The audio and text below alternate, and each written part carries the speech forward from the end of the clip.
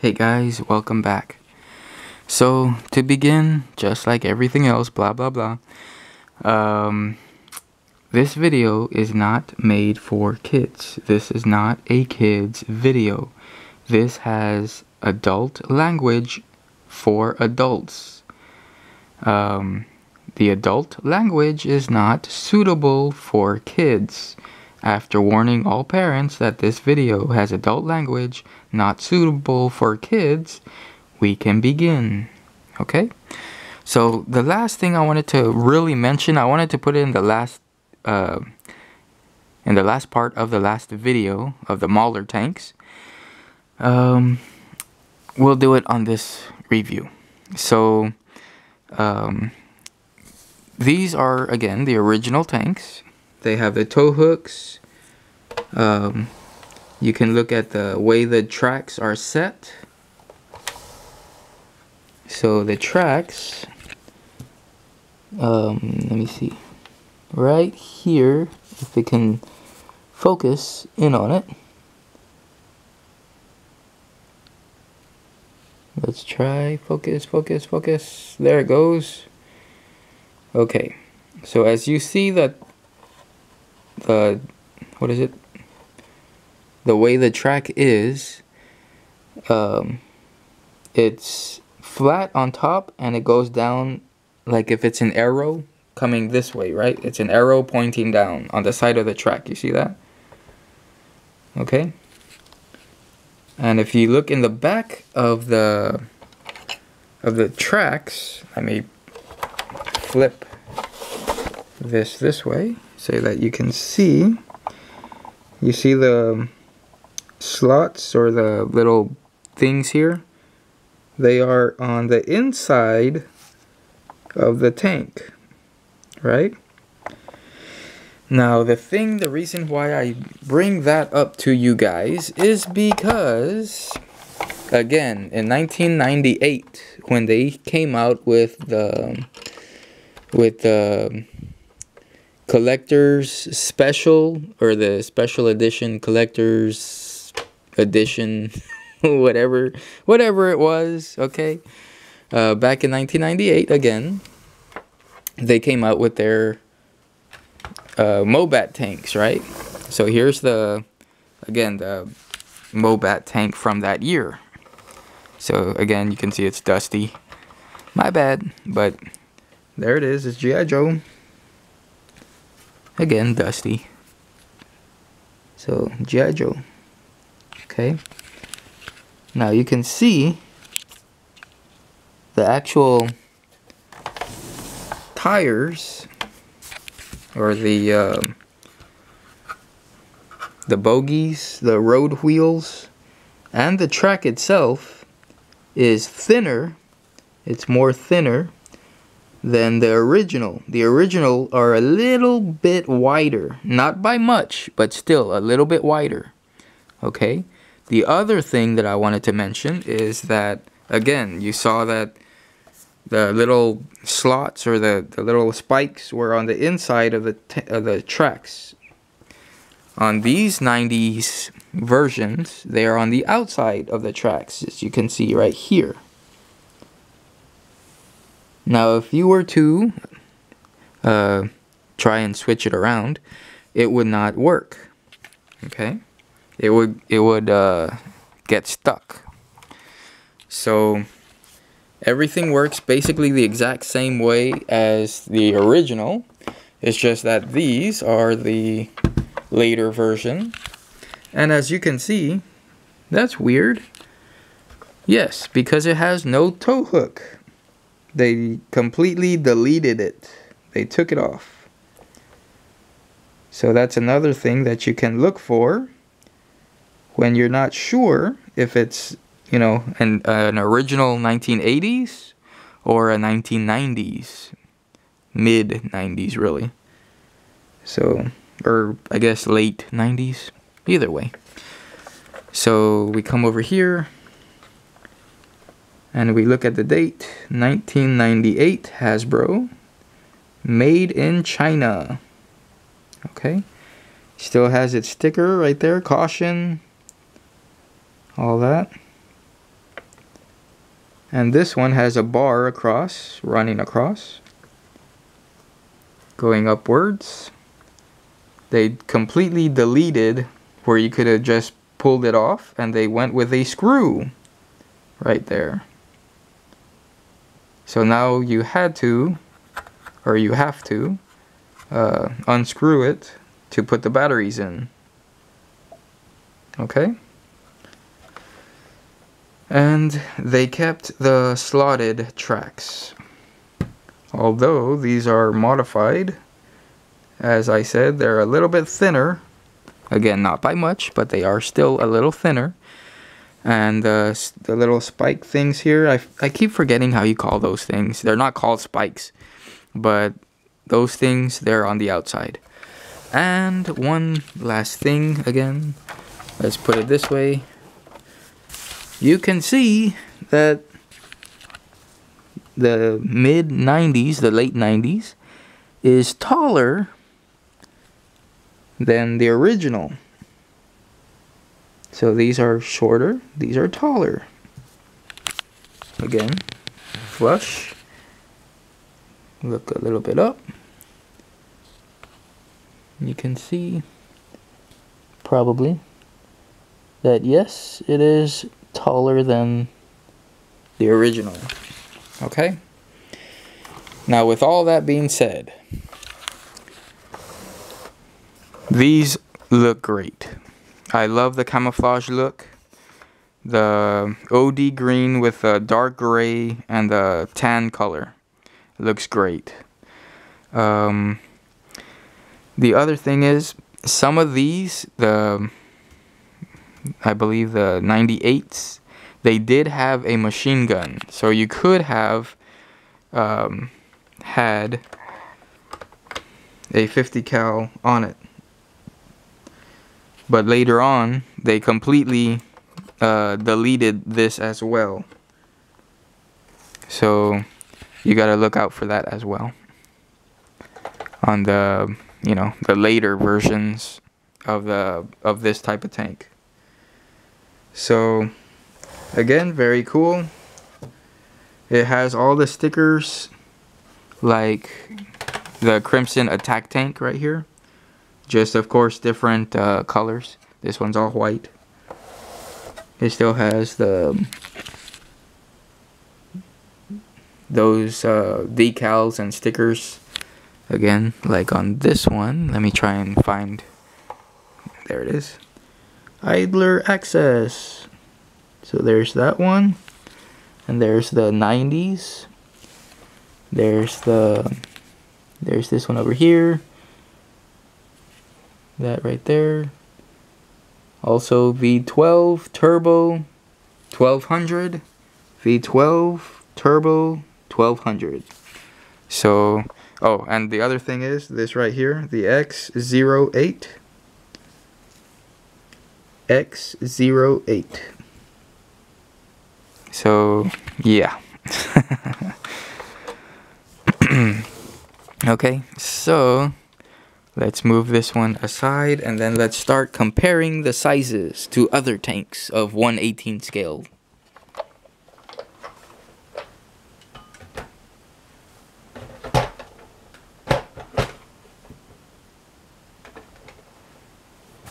Let's take the book out. Okay, guys. Let's start with a Sherman tank.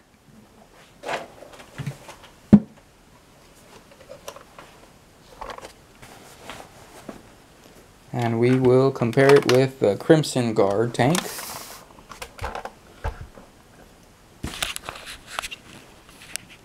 So there you can see.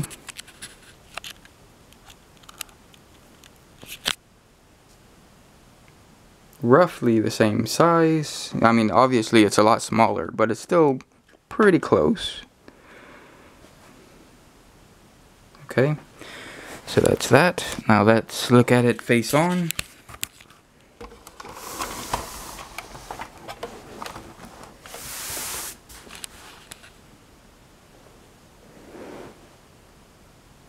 Okay.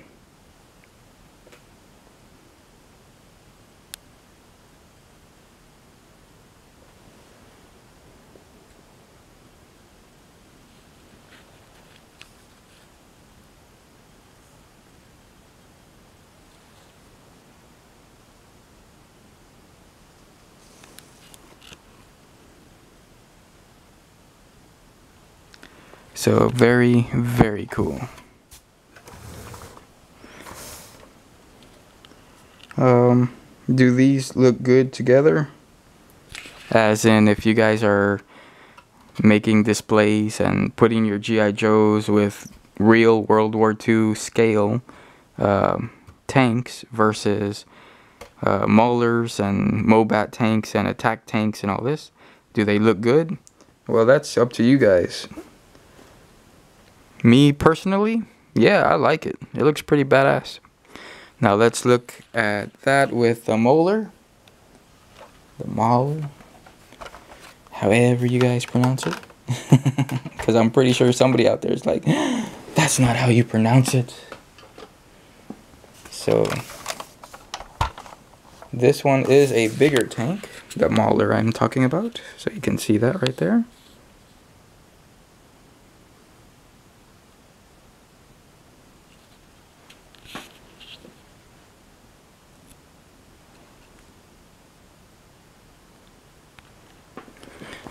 Come down this way, look at it straight at it.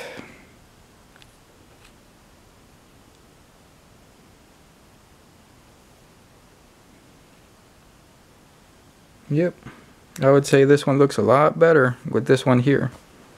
A lot better. But, okay, so that's the Sherman tank. Let's look at it with the Walker Bulldog.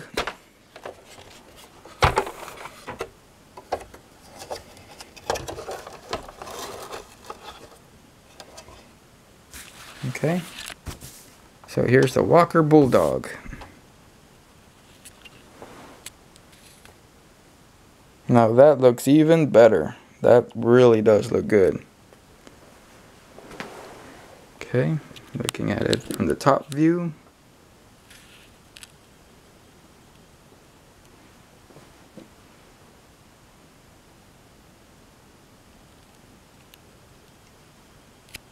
You can probably see that it's roughly the same size from the back to the front. The barrels, I mean, really, it's beautiful. It's really nice. Very good scale with both of them right there. So, hell yeah. Okay. Now, we're going to look at it with the Mobat tank right here.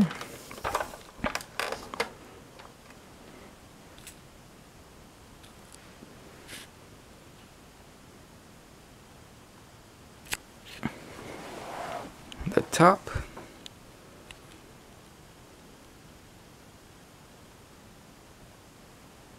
So again, roughly the same size in the back. And the front, just a little bit off, but still very nice. Okay, we're going to now look at it with, I guess we can do a Tiger tank, why not, right?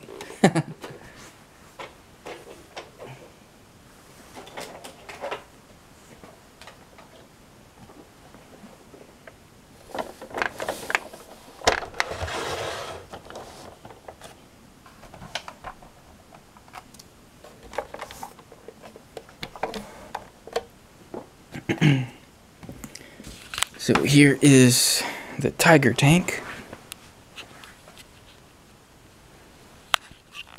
Right there. Still, the Mauler looks a lot better. With comparison, I mean. Size comparison.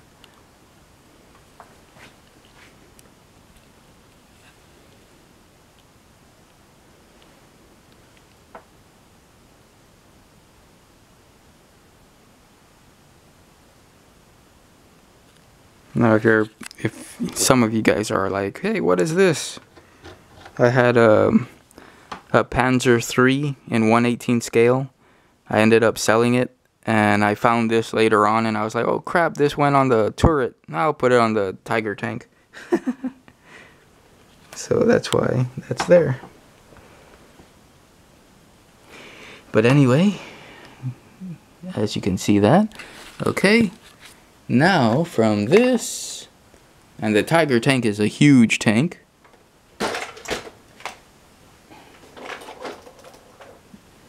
Now we're gonna do the M1A1 Abrams 1/18 scale.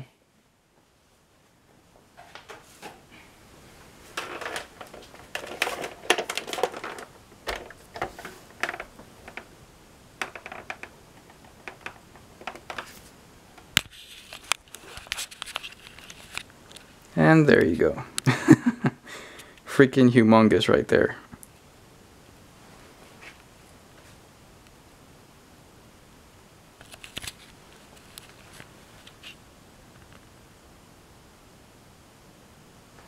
That shot looks pretty badass right there.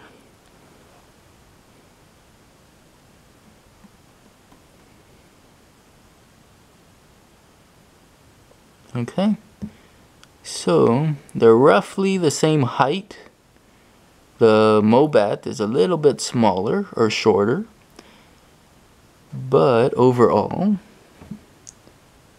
they still look badass with the 1/18 scale tanks. I mean, they are 1/18 scale, but again, compared to the Forces of Valor or the Bravo team, 21st Century Toys, my god, what was the other one? Ultimate Soldier, and there's another one. I keep forgetting the other one.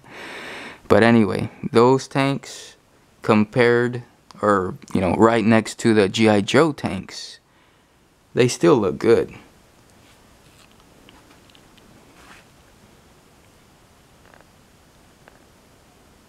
They look very, very good. So, again,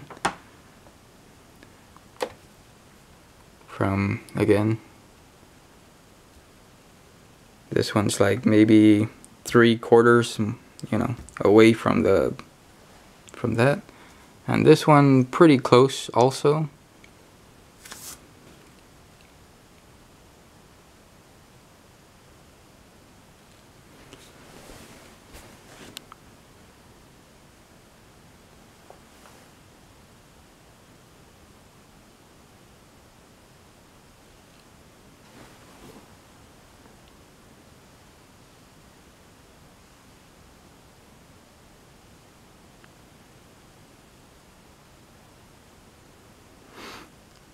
But that's about it, guys. I hope you enjoyed this review, this comparison, all the information that I looked up all those years ago, and all that. So yeah, guys, I hope you enjoyed all that. And now that we have this new camera, we will be looking at all the detail a lot better with all the new videos that we will be making, and stay tuned for that. So I'm going to put the Abrams back, and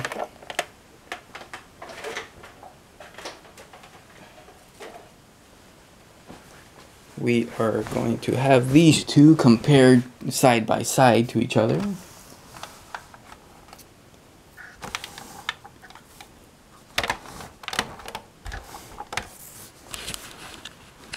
So again, do you guys want your figures to be standing halfway out of the tank?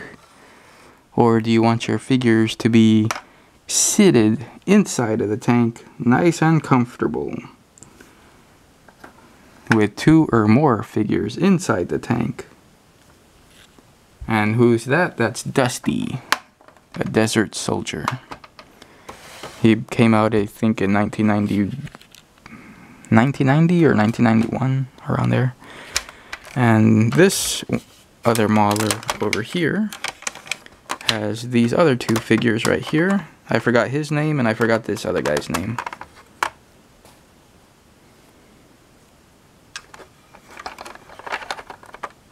So there's this guy. Then there's this guy.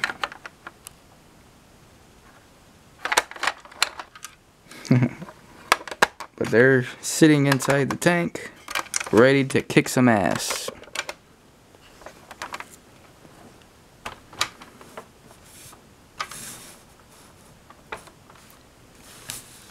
Okay, so anyway guys, I hope you enjoyed this 3-parter.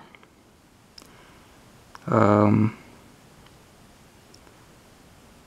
to have the camera focus here.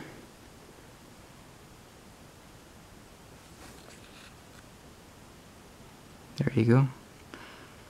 So yeah, beautiful tank. This is my holy grail. This is the one that I love more than any other G.I. Joe tanks. This one right here. Love the black and red. It looks evil. It looks wicked. It looks kick-ass. Just perfect, in my opinion. And this one here is a damn good tank. Happy to have it. Love these. Not as much as that one, but I love these. They're very good. Again, the detail, everything, the suspension, all the little things that you can open up, you can look inside. It does move, it does climb, and I mean, just so much stuff you can do with this one.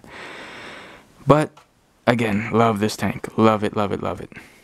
So that's about it, guys. I hope you enjoyed. So talk to you guys later.